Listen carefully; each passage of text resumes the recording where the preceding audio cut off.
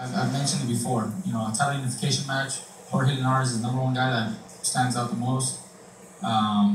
If that's unavailable at 140, you know, you got title unification matches right now coming around the corner between Crawford and Ndongo.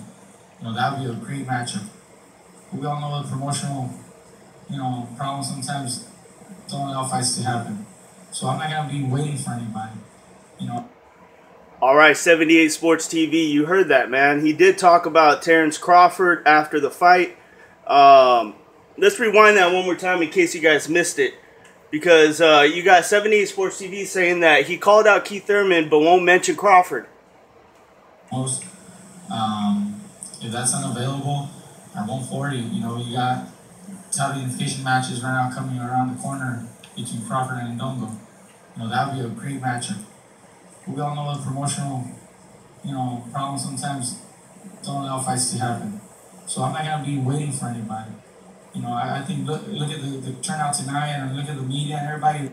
You know, as far as the response goes, this is probably as straight up as you're going to get. He's willing to fight Crawford or Ndongo, but, you know, Bob Arum just can't get in the way of this. 78 Sports TV, you know, good channel, but, you know, one thing is that you've always used Bob Arum as the reason why someone like Manny Pacquiao won't fight any of the top welterweights.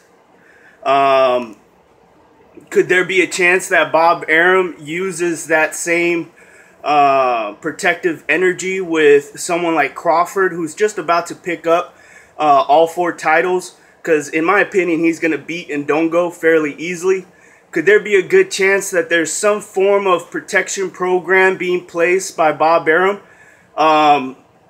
I mean, it's something that you would talk about constantly when it comes down to Lomachenko, Pacquiao. So why not Crawford, who's also under Bob Arum? Mikey Garcia probably laid it out as clear as day that he's willing to fight Crawford. But we can't ignore the whole issues with what's going on with the promotional companies. But beyond that,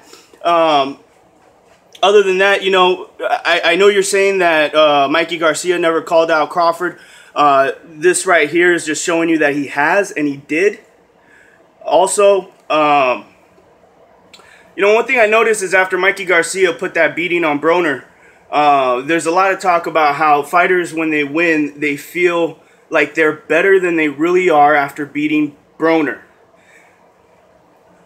I haven't heard anybody say that about Porter after he won. All right, people still look at him as a beast. We know that he's a good fighter. He lost to Keith Thurman, and no one's going to say, hey, well, Porter was just running on the hype of beating Broner, and Porter was feeling himself. He thought he was better than he really was. You don't hear that kind of language about other fighters that have fought Broner. You don't hear that about Maidana either. So, you know, I think this is a great matchup. I think the fans should demand it. But let's not play this game of, well, Mikey Garcia doesn't want any problems with Crawford.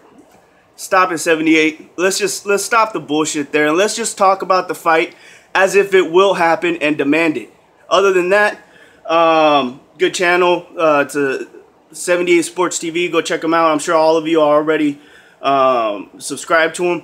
But this is Aztec 101 in the ring, and I'm out.